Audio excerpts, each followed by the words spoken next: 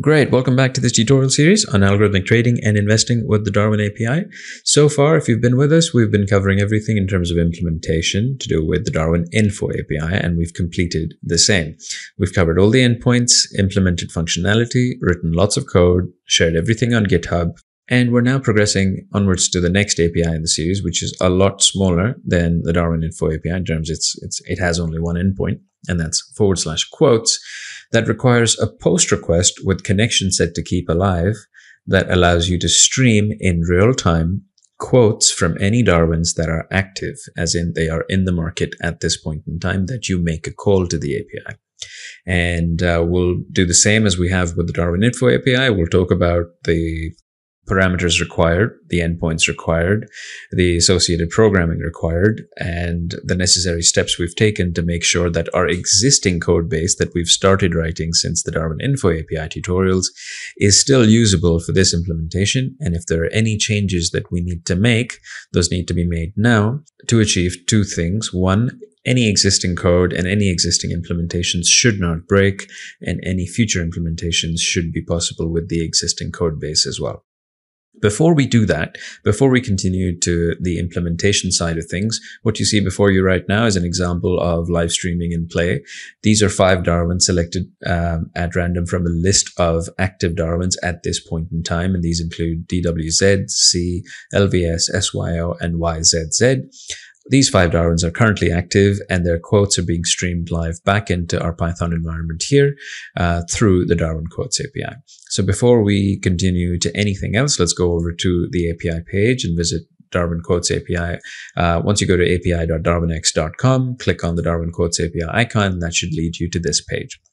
Considerably more concise in terms of the number of endpoints to implement, this being only one, and the /quotes endpoint is essentially one that requests you to construct a post request with the connection parameter set to keep alive, and all your existing authorization headers and content types being exactly the same. What you pass to the /quotes endpoint is a data structure composed of product names, and we'll go into our code shortly to describe how to do that. But essentially, you pass a list of product names, product name being Darwin ticker symbols, that you'd like streaming data for. And if the Darwins that you've requested are active, as in live on the market at this point in time, the Quotes API will return their quote updates in real time back to your calling application. There are some API limits to consider that you can find on the Darwinex community forum written by our development teams, and those need to be taken into consideration when implementing usage of this particular API. Now, in terms of implementation, we've had to do a couple of things to update the existing code base that's been written for the Darwin API in general so far, but has focused heavily on the Darwin Info API, that being the first API we covered. As such, there are some things that need to be added to that code to enable it to be used with the Darwin Quotes API, starting with our base class, DWX API, where we've added 2 extra parameters, JSON and stream. And these invoke different behavior within this function that is exactly the same as it was up until the last tutorial video covering the Darwin Info API, with the exception that for streaming data, we require 2 additional things.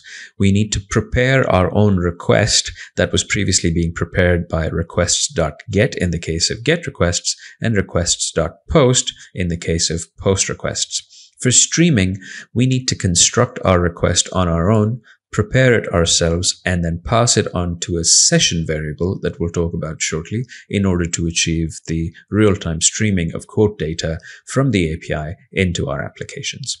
To achieve this, the stream variable is something that, if it is set to true, will create this object and pass it back to the calling application, as opposed to the other behaviors that would pass back response objects. So if stream is set to true, your application will receive a request object instead of a response object. Everything in terms of constructing the request remains exactly the same. Post, self URL plus endpoint, your post headers, and the data. And it's in this data variable that we will be passing a list of product names that we would like real-time streaming quote data for. So that's it for the changes required to the base DWX API class. We've also constructed a new class as before, as we did for the Darwin Info API, called DARWIN Quotes API. And in here, again, we leverage the base class. Everything else stays the same. By writing it in this way, we've now enabled ourselves to create more implementations for APIs using the existing base class to perform all the authentication and lower level functionality that we would otherwise need to re-implement in this API class. In this DARWIN Quotes API class, there is a function called stream quotes, and here we go about constructing our streaming application flow. The very first thing we do is we create a session object that allows you to persist certain parameters across the session. We then create our data object inside which we specify in this exact format the product names, and product names are essentially a list of Darwins that we would like to send off to the API for us to then receive quote data in real time for if those Darwins are live on the market. And finally, we invoke call API from the base class, passing in the endpoint, which in this case is /quotes, sent to the quotes API. And that then passes the data on to the call API function. And since we've set stream to true, we will receive a request object in response as opposed to a response object that we did prior with the Darwin Info API implementations. Finally, we use our session to send the prepared request off to the API, setting stream to true and verify to true. This then creates the stream for us, and as data drops into this stream, we can yield this data out and do something with it. That is essentially the streaming functionality, all implemented in a few lines of code here in this function. The next part of this code is processing the stream, and there are two things that we need to do here. Processing is solely dependent on what you would like to consider as processing. For our example's case here, processing implies storing the data somewhere, and if we'd like to plot it, being able to plot it at the same time, but in real time. And that real-time plotting introduces considerations in terms of programming that we need to consider when doing real-time plotting. And several different libraries exist for real-time plotting and real-time animation. Matplotlib, for instance, has that functionality available to it too in the form of animation classes. But for this implementation, we will be updating a Matplotlib figure in real time without using the animation functionality. Streaming is also possible with Plotly. That requires you to be authenticated and have tokens for each trace that you plot on your charts. So for this implementation, we thought that Matplotlib was the fastest, easiest, and open source way to go about demonstrating how to treat live streaming data for plotting purposes in your application.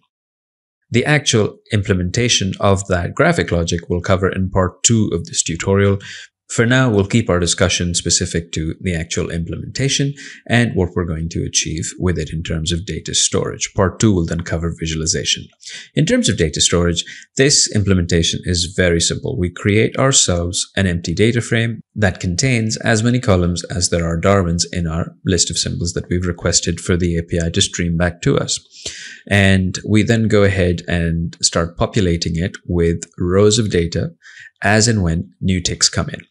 In terms of programming, what you need to consider here is that at any given point in time, each Darwin won't have a quote update. The quote updates happen as the quote updates itself. So we need to take that into consideration. And if we're going to use a data frame as our structure here, we need to make sure that we populate it with some value, even if there's no quote update for that specific Darwin at this point in time. Now, at the onset, this may look quite wasteful because we're populating a data frame with possibly duplicate values or redundant values or nans just for the sake of it in order to maintain a data frame structure. But the idea behind using a data frame here is that when we get to the visualization section, we would like to plot in real time the behavior of the Darwin. And for that, we'll need access to its most recent values, and we'll also need to be able to present it on a time-oriented axis. So therefore, by using a data frame and populating it with previous values, if new quote updates haven't happened yet, we're following the same protocol that we would when implementing, say, bid-ask retrieval functionality in code to do with some algorithmic trading strategy or the other. And for that reason, the data frame is a decent choice for this implementation. Once the quote data is received, received, we go ahead and create an entry point for it. And for all the other Darwins that don't have data at that point in time, we fill in the most recent value, forward filling first, backfilling next. And that's pretty much it. The stream components come into play. After that, once we've stored the data, which is inside a variable called self._df, if we require plotting, if plot is set to true, then we go ahead and execute the custom function that we've written, which is also available to you as an update to DWX graphics helpers that we'll discuss in part 2 of this video next. As always, if you enjoyed this presentation, please do consider sharing it with your social networks, colleagues, co-workers, and friends. And do subscribe to the Darwinex YouTube channel so you remain up to date with all future videos that will be released in this series and other topics discussed on Darwinex. Thank you very much for your attention. See you next time.